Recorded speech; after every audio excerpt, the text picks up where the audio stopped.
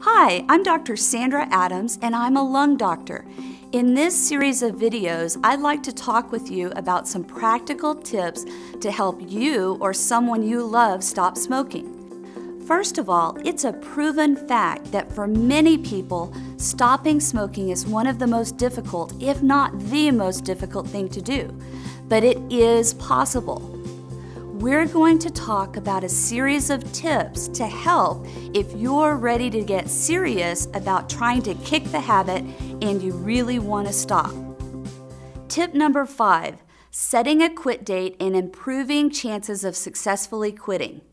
Once you've done all that you can do to get ready to quit smoking by completing the tasks in tips number 4, collect your cigarette butts in a glass jar with a lid for the last week or so that you smoke. I'll tell you why a little later. Make sure you have all of your support systems in place, like number 1, having the support of the 1-800-QUIT-NOW helpline. Number 2, getting with a smoking cessation group or an individual counselor. Number 3, working with your healthcare professional to get all of the medicines that may help you. And number 4, tell everyone your plans to quit. Then set a quit date that everyone knows to help support you in this difficult time. The night before your official quit date, you should get rid of all the ashtrays in the house.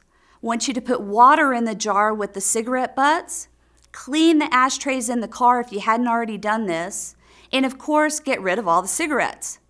Don't just put the ashtrays away. Please give them away to charity or throw them out so that if you do start smoking again, you have to go buy all new ashtrays and new cigarettes.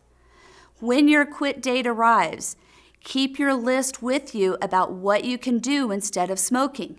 Take advantage of your support system, and when you really get that urge to smoke, take out that jar of old cigarette butts and water.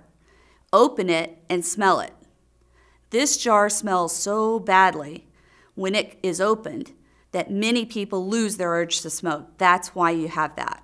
Just try it. If it doesn't work for you, then that's okay.